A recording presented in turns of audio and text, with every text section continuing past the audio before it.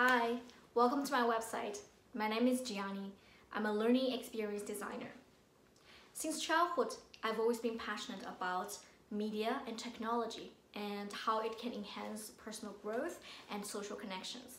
And during this pursuit, I've assumed many roles. I have been an English teacher, a news reporter, a show host, a door-to-door sales lady, and I've served as product and project manager for a few edtech products and projects.